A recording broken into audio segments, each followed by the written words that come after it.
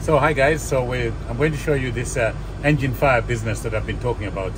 On the Boeing 747, as with other Boeing jets and even Airbus as well, what happens is if you get a fire warning on the runway during the takeoff, before you get to V1, you will get the fire bell and the associated lights for the engine fire, which allows the crew to reject the takeoff. As in, close the thrust levers, make sure the speed brakes deployed, and reverse thrust maximum braking to a stop. After the speed of V1, you still get the fire indication on the ICAS. However, you do not get the fire warning bell because it's inhibited until you're airborne. It allows the aircrew to not be distracted by the noise of the fire bell until they get to a sufficient safe altitude. Then the bell will come on if it hasn't already come on. So, but you do get the associated lights come on for the engine fire. So the first one I'm going to do now is an engine fire with the fire before we get to the speed of V1, which means we'll get all the associated warnings, the ICAS warning, the fire bell, and we'd have to do the rejected takeoff. So here we go.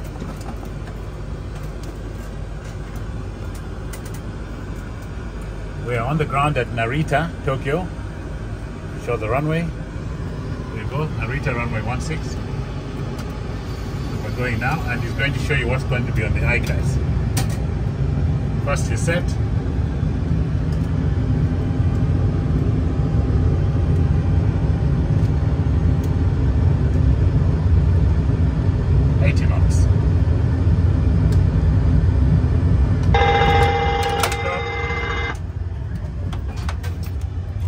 Come on.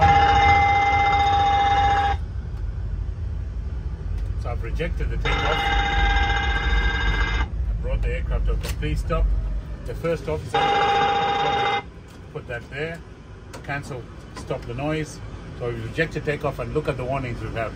Engine 3 is on fire. We had the master caution come on. I've just cancelled that. Fire Eng 3, and the associated fuel control switch is also red. There it is, number 3. So would immediately do the fire drill here. The thrust lever is idle. I'd cut off the fuel. I'd pull the fire switch and fire the bottle. There we go, the engine fire. I've fired the bottle low, Eng 3B. So that's gone into the engine. In the meantime, the first officer, the PM, would be calling tower, Cathay so-and-so, rejected the takeoff on the runway, holding position, the fire is still going on. We might immediately decide, ATC would also be telling us we can see flames and so on, and would immediately decide to do an evacuation. Most likely would do an evacuation. That's what happens. So that's an engine fire with the fire coming on before V1. You get the associated fire bell and all the lights warnings. So we'll do the next one, which will be a fire with the fire coming on after V1. And you'll notice that the bell will not come on until we're airborne. At least 30 seconds after airborne, then the bell will come on, just to avoid distracting the pilots while they're doing the initial takeoff. Let's go. Now, hi guys, so the next one is going to be an engine failure with power loss after V1. You notice the engine will fail because the indication here will be that the engine's failed, but we'll also have a fire indication without the bell. Again, as I said, because it stops distracting the pilots until the airplane is safely airborne. So once we get to a certain altitude, we'll get the fire bell come on, which the pilots then can cancel, but at least the airplane's above the ground and is safe, it's under control. So let's go, take off. Go for takeoff.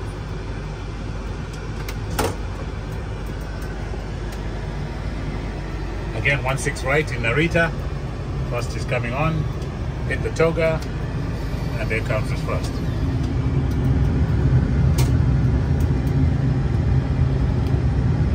Thrust set.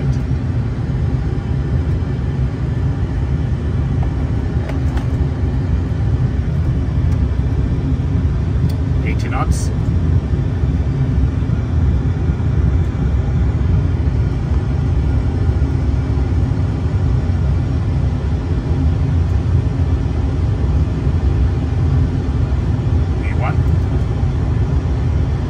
Notice the fire has come on, the engines fail, the fire has come on, rotate, but no bell. Maintaining V2, positive brake, gear up please.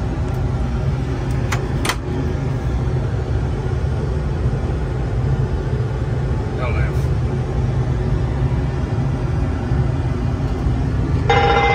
Okay. Now the bells come up, the aeroplane's under control. The autopilot on. Now I can cancel this as well, the master code, which will stop the noise. So that stopped the noise. I've put some rudder in to keep the aeroplane flying safe. I've put the autopilot to command, and we're waiting now for 400 feet where we'll get a thrust ref. There it is, thrust ref VNAV speed. At this point I would say confirm the failure. The FO or the PM would say fire edge 1. I as pilot flying would say, look here and confirm it and say, check fire edge 1. Fire edge 1 memory items. The memory items, I would say, number 1, thrust lever. The PM would say, check. I'll go to idle.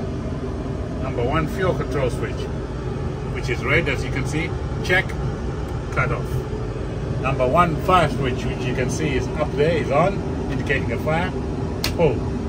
And then I'll immediately discharge the extinguisher. You look there, once the extinguisher is in there, bottle low edge 1A, that bottle, fire bottle, has been discharged. 30 seconds later, if the fire is still on, we'll discharge the next bottle. So that's an engine fire with power loss after V1. You notice the fire bell did not come on until the aeroplane was safely airborne. That's what happens. The last one I'll show you is engine fire after V1 without power loss. Okay guys, so the last one is an engine fire without power loss after V1. Again, we won't get the fire bell going because, as I said, it stops the distraction of the pilots. 30 seconds or so after airborne, we'll get the fire warning bell. So let's try it. Okay, let's go. Setting thrust for takeoff. Still at Narita, runway 16 right. Hit the toga.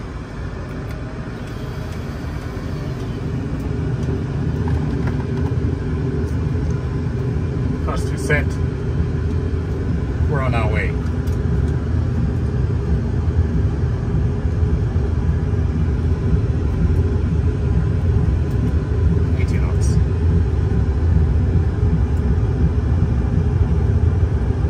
Set it to come on at V1, so watch what happens on the ICAS at V1.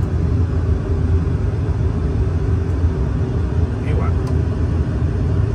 It is engine fire engine 2 has come on. Rotate.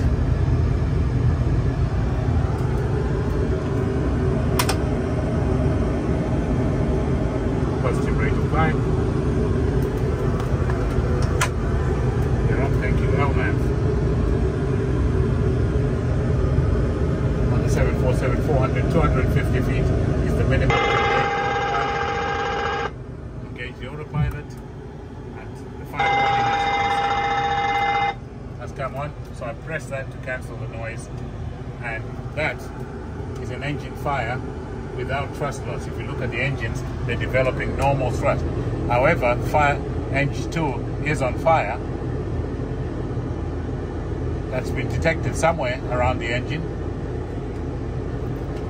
but there's no power loss, so it's still developing thrust. So it's handled slightly differently. I haven't had to put any rudder input in, and the rudder input will come in once we shut down that engine and do the initial actions, which I showed you before. Later.